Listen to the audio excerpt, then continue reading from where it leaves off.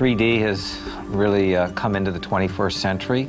I think it is probably the most exciting and revolutionary thing that has happened in 60, 70 years since the introduction of sound and color. It's that big a deal. We went from silent movies to sound movies to color, and at every one of those steps it was said that that was a gimmick, that it wouldn't last. 3D won't last. Of course it will last. It creates a very different experience. You feel as if you're in the film, which is kind of mind-blowing. It is actually quite natural. It's how we see things with our natural eyes, and to be able to have that dimensionality in any video image we look at enhances the experience, makes it more immersive, and I think amplifies the feelings around it. In terms of business, you know, kind of the sky's the limit. What we have seen happen in movie theaters will, over time, migrate into the home and into smaller screens.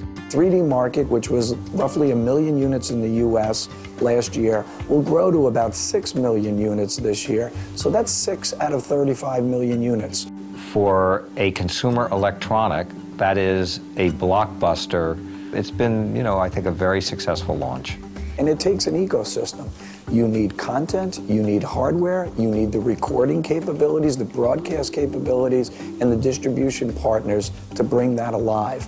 Those are no different than the challenges that existed from the shift from analog to digital. In the home, actually, it's going to be driven primarily by sports and gaming. It's now time for the content to drive the take-up. And that should be such a fast rate of acceleration. We should see in a year or two that the content will mushroom, and therefore the uptake of the TV sets will also mushroom as a result.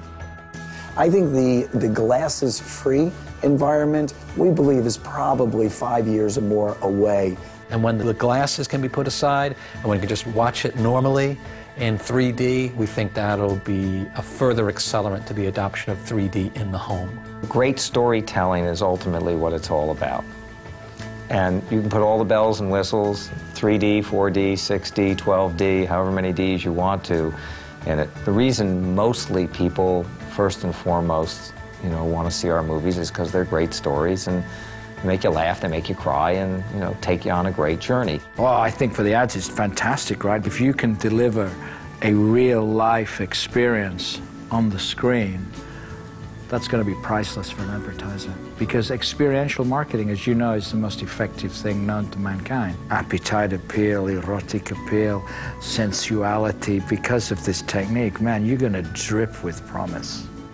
All the things that we, you know, work so hard to craft, just how delicious can you make that look? Just how sensual can you make that look? Just how wonderful can you make that sound? These are all hugely important parts of delivering a magical experience to a consumer.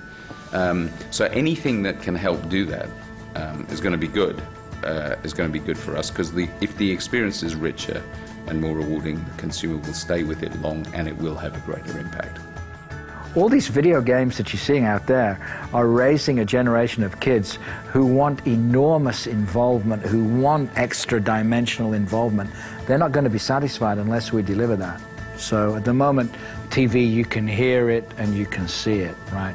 But you can't smell it, you can't taste it, right? And you can't touch it. With 3D, you can do all those things because you are right in the middle of it.